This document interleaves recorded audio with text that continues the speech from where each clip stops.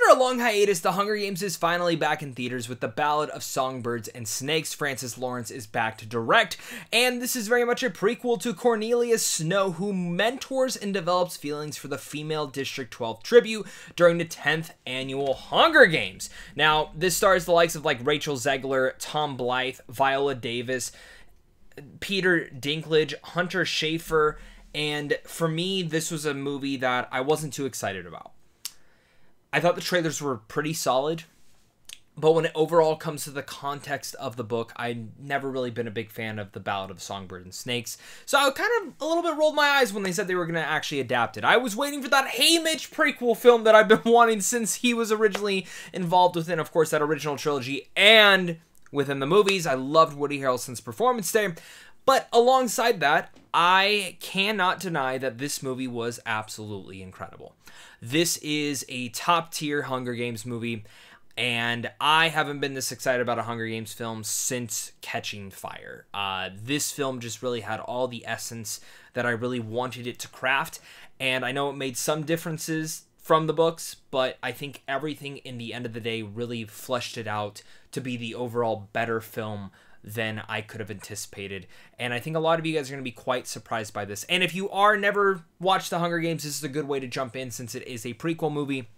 There's fun little nuances and fun little Easter eggs here and there, but overall, I'm very excited to talk about this movie today, and I can't wait to get your guys' thoughts down below in the comment section, so make sure to leave your thoughts down there, hit that like and subscribe button for more, and without further ado, let's start with my pros, because flat out, the performances in this are bar none just stellar, and I think we can all say the same thing about the original Hunger Games trilogy, if you want to say it's a trilogy.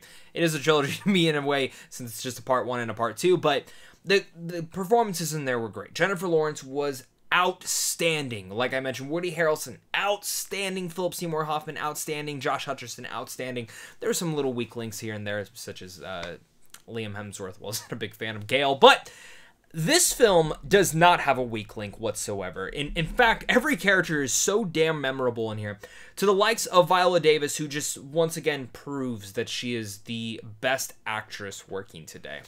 Her performance as Dr. Gall is terrifying and scary and awesome, and I loved it. Like, she plays the game master, and I loved all of her little quirks and her nuance to this, and she just always embodies these roles in such a fascinating way. And the same thing goes for Peter Dinklage, who I think gave such a powerful performance as well in here. He's something that I think anytime he comes into a role, he always adds a little bit of gravitas. And I think within this movie, you kind of do see that gravitas, that strength to it all.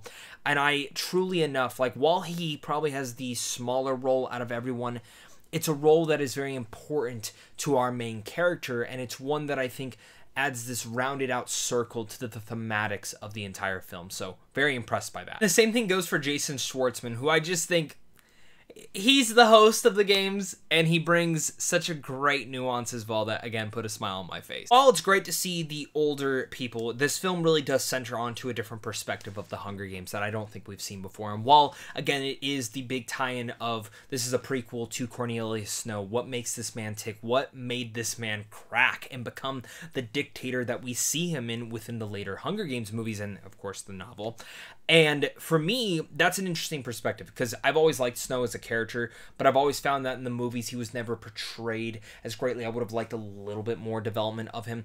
And I think there's countless other characters I would have liked to have been invested in a little bit more. I would have even liked an after story. I think there's other things that you could have dove into, like such as Hey Mitch is a prequel that I've been wanting to see for the longest time. But this film really elevated this and showcased how interesting and how much more interesting as a character as Snow is.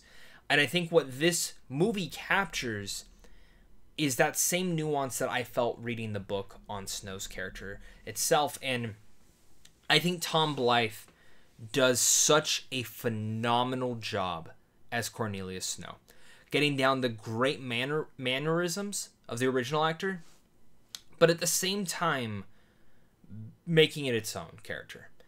And I've never really seen Blyth in too much before, but he is a standout, and I can't wait to see him in more things. Alongside Rachel Zegler, who I thought just stole the show in West Side Story. She was the best part about that entire film. For me, has become the rising star that deserves every role. I think her character, Lucy Gray, I love how, of course, I have to give a shout out to Susan Collins, who, of course, was the original writer of The Hunger Games and this book. But what she did was with the character of Lucy Gray and the way that it's now portrayed inside the movie is it's such an opposite of Katniss. Katniss was a fighter. She was not the performer. Whereas Lucy Gray is very much more the performer than she is the fighter. And I have to say this right now. There's not a single other actor or actress that I think could have portrayed Lucy Gray as great as Rachel Zegler did. This is the type of performance, this is the type of role that really much feels like it was made for her to portray. Again, I think back at so many different things, and this role is very tricky because you have to be that sense of performer, you have to be a singer, you have to do all this nuance, but at the same time, you have to give those same great survival skills, and Rachel Zegler just blew my mind, and in a way, you have to like her instantly. And we've all watched reality TV at one point in time, and there's one moment where, you know, the Hunger Games are televised and all this stuff, and people got to care for her, and she got to get those donations just like we saw Katniss did, and she gets them effortlessly. And what I loved seeing in this was in that moment, and I think what Francis Lawrence does so well, and it's very risky as a director to do this, is the film moves at such a brisk and fast pace to get to this point that at times I was like, man, I wish they would have sat here, maybe developed her a little bit more in District 12 and all this. But in reality, this is all from Snow's perspective. So as much as he's being swooned over her, the audience also has to be. And instantly, you are by the time you meet her. You're like, who is this chick? Who is she? What is she going to do? And I loved how they developed all that. And two other supporting characters, Hunter Schafer, who plays Tigress Snow. I wish Tigress was in here a little bit more. I understand for the context of the story why they weren't, but I would have liked a little bit more of that, specifically because I'm a fan of Schafer. And Josh Rivera, I really think he plays the classmate to Snow. He's also about this breaking point, just alongside all the other things that kind of go towards him. And he's such an integral part that I was really happy to see the performance he gave in here, because I thought he was good in West Side Story for the small role we had of him, but I think this is even better. You come down to the Hunger Games movie, something that Mockingjay lacked and lost out on was the fact that it didn't have the Hunger Games. And that's really hard to write around because of the ending that Catching Fire gave and ended the games in there. But when you come down to Songbirds and Snakes, this was an interesting perspective because this is the longest Hunger Games movie yet. It's 157 minutes. And I'm not going to lie, I'm exhausted. I went to this movie a little rolling my eyes and a little nervous at the runtime of this. And weirdly enough, I think it's actually one of the strongest aspects of it. I think the film actually could have maybe been 15 minutes longer. And we'll talk a little bit more about that when we get down to my issues, but this movie is fast. This movie launches smoothly, and it just goes for it. And it never really takes its time to let you breathe for a second. I think a lot of that is because you are, again, through Snow's eyes. And I think Francis Lawrence did an amazing job directing this movie, specifically in a lot of the action set pieces. I got to see it in IMAX at the press screening, and just like how great Catching Fire was on IMAX, if you ever got to see that there, this is the same thing. None of those fun tricks like they did in there, but just seeing these wide screens and how most of the game is all portrayed in that was gorgeous. And what I love about this Hunger Games specifically is how bare bones it is. It's one location, one little coliseum with some little nuances here and there, basic weaponry, and little to no prep time for these fighters. It's the beginning of the Hunger Games in a sense. And I really love how this film plays as a prequel on top of that to the Hunger Games and what they are and how they developed and who created them and how and why they were created. Whereas in the last trilogy, you kind of get to know those nuances. So I liked how it fleshed out the world a bit more.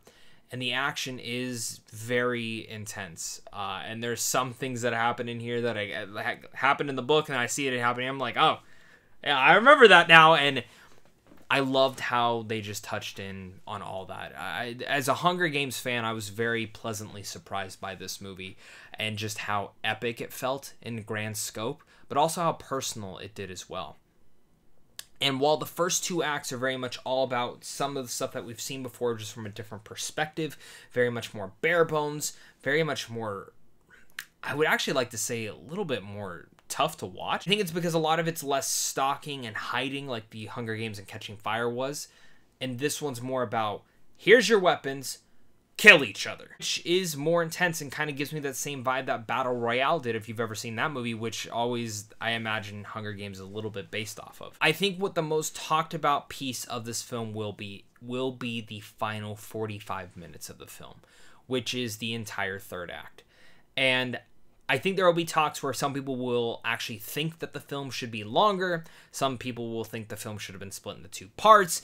And I don't know where I fall into this, because I think maybe 15, 20 minutes would have actually helped flesh out the back half.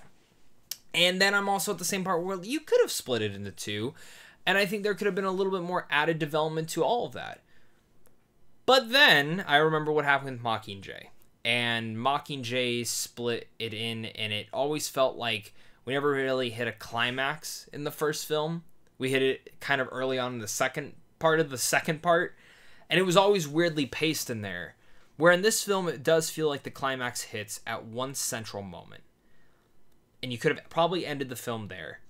And then it just keeps going. And it kind of feels more as an epilogue to this entire story. And I dug a lot of it, but as I'm getting to my issues, I did feel like the film felt a tad bit rushed through the back half. Not to get into spoilers for people who have never gotten into the books, but you kind of get a more inside look into the districts, which I really love, and I, again, wish the movie would have touched in that a bit more. And then they make certain choices by the very last 15 minutes that feel a little bit dragged out. And I wish there was more of a balance in between those, because I didn't feel as emotional in that back moment. It's really hard to talk about without getting into spoilers. I know a lot of people probably watched this, probably read the book. Gotta be safe for the people who have never read them. If I'm being honest, that is my only issue with the film. I found this film to be still incredible. I found this film to be top to bottom, just top tier to what the Hunger Games franchise should be. It has that brutalness to it. It has that incredible world building. It has phenomenal performances. And overall, this is one of my favorites in this entire series. I actually prefer this movie to the book. I know that might be blasphemy for some of you guys. That is okay. You can let me know down below. We will be doing a Hunger Games ranking this week of all the movies, so do look forward to that. But with all that said, I'm going to give the Hunger Games, The Ballad of Songbirds and Snakes, an A-. Pleasantly surprised by this one. Great action, great score, great cinematography. This is just overall a great movie that I completely was unwrapped with, and I can't wait to hear your guys' thoughts down below on this one. So thank you so much again for watching this. Look out for that Hunger Games ranking coming up soon, and of course, until next time, stay classy.